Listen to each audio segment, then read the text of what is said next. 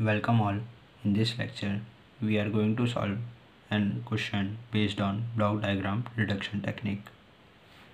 So, evaluate the closed loop transfer function of a system whose block diagram is given as.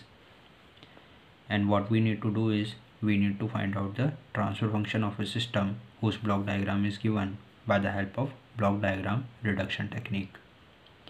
So, let's analyze this complete block diagram and try to find out the point of initiation from which we are going to start the block diagram reduction. So here are the two blocks, that is G2 and G3 are connected in parallel combination by the help of this summer. So we can easily initiate our block diagram reduction technique from this point. So our first step is solving blocks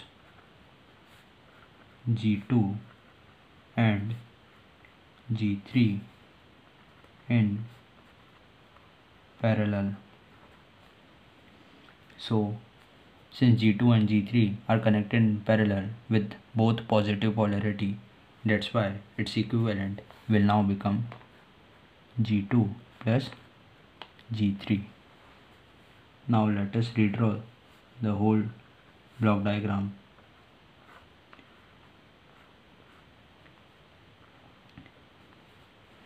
Since G2 and G3 are in parallel, so its equivalent will be like this, and also G1 is in series with this equivalent, so we can say that it will get multiplied with G1 also. So we can directly write this equivalent, it is G1 G2 plus G3.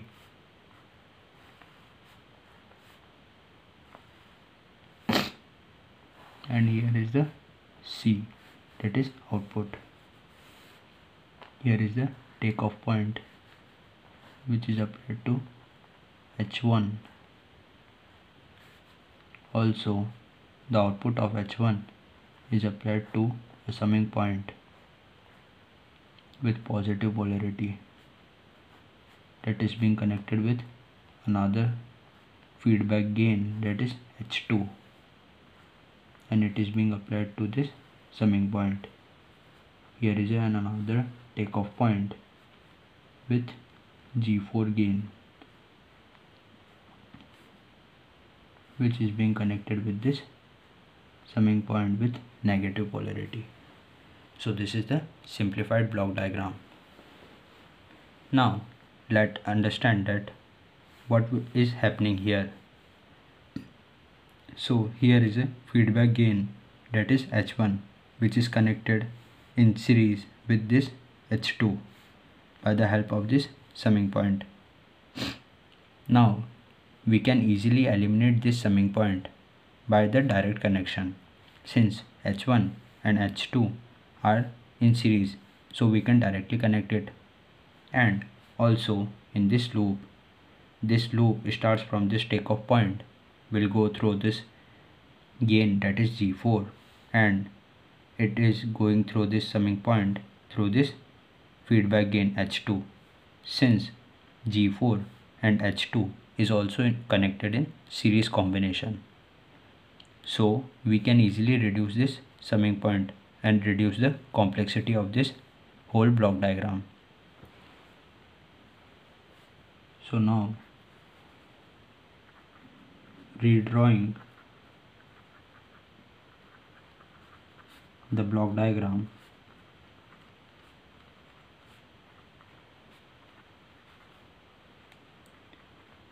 we get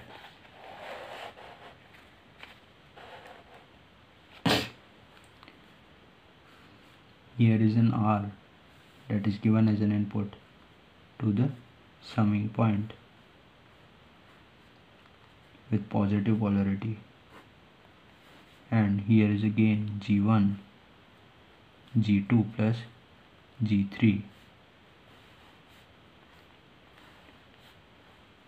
and here is a C. After that, here is a takeoff point which is connected with feedback gain H1 since H1 and H2 is in series, that's why we can directly connect it.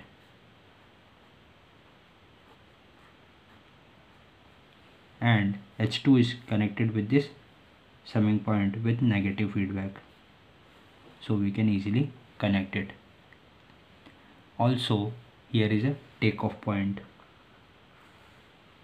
which is being connected to G4. Here the G4 is then connected to H2, so G4 and H2 are in series combination.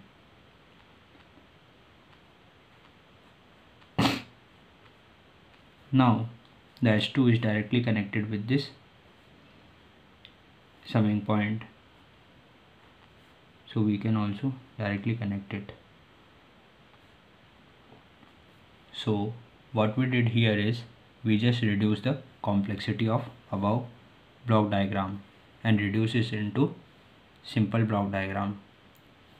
Now H1 and H2 is in series, so the equivalent gain will now become H1 H2,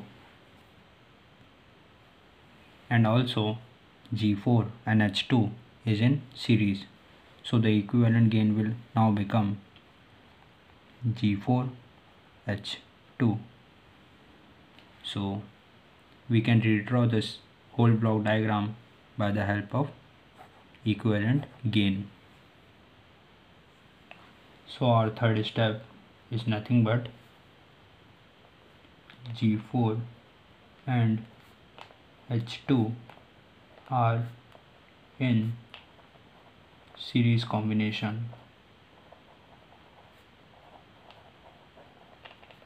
and also H1 and H2 are in series connection. So our block diagram will look like this.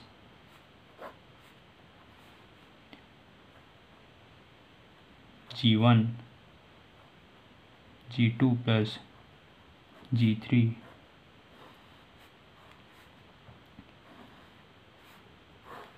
here is C, and here is the equivalent of H1 and H2 that are connected in series, so it becomes H1 H2, and it is applied to this summing point.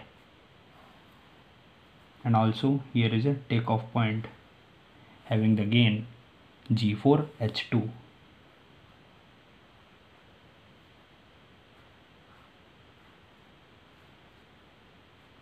That is being also applied to this summing point. So this is simplified block diagram.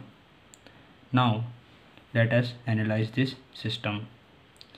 Here is a one branch that is given as an input having the gain equals to 1, and also here is another forward path having a gain equals to G4 and H2. These two branches, that is this branch and this branch, is connected in parallel combination, so we can say that its equivalent will now become, here gain is 1 only, and here is the gain is G4 H2, which is connected with negative sign, so here negative sign and G4 H2. So the equivalent gain of this system will become 1 minus G4 H2. And also this is the feedback system, and what type of feedback is it? It is a negative feedback, because the feedback gain, that is H1 H2, is connected with negative sign. And we also know that the transfer function for the negative feedback is equals to G over 1 plus GH. Here the value of G is nothing but G1 multiplied with G2 plus G3, and H value is nothing but H1 H2.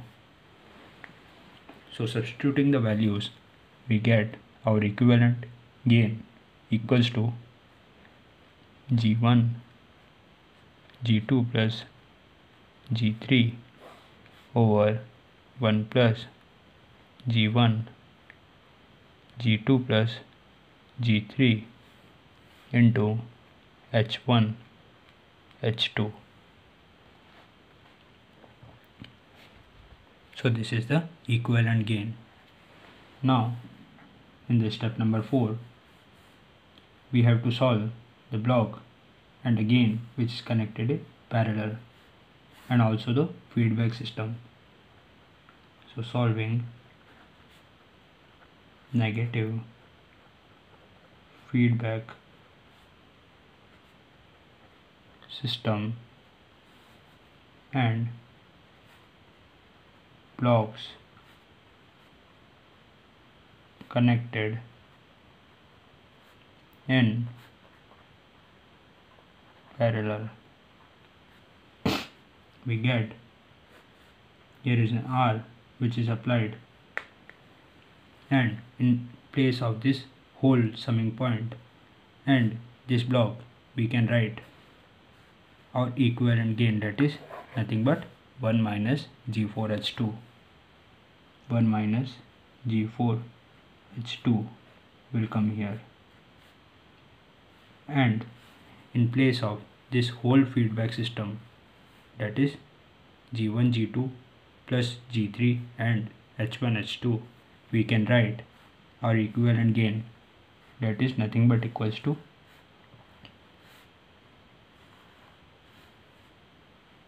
G1 G2 plus G3 over 1 plus G1 G2 plus G3 into H1 H2, and this is our output, that is nothing but C.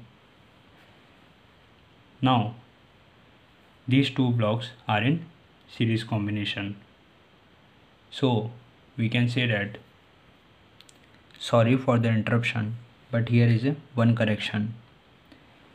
Here the G4 is fed to this summer with a negative polarity, and when we redraw it, then we are feeding it to the H2 directly, but we doesn't remember this negative polarity.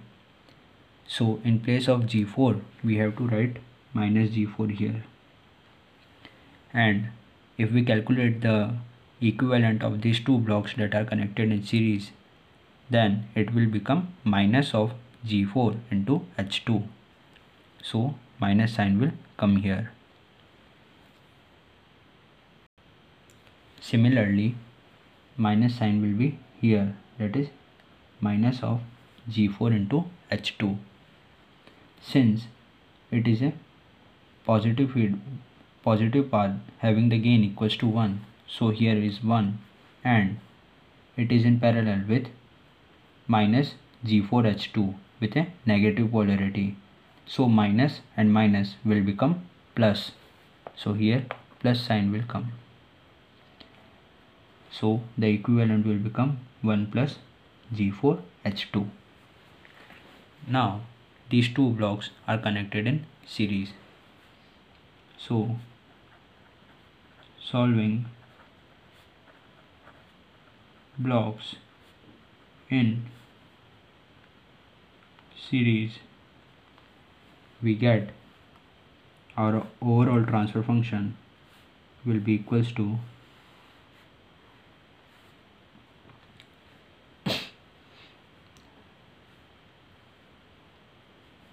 one plus G4H2 multiplied with G1 multiplied with G2 plus G3 whole divided by 1 plus G1 G2 plus G3 H1 H2. we just simply multiplied these two blocks and got this transfer function after simplification. So this is the overall transfer function. Thank you.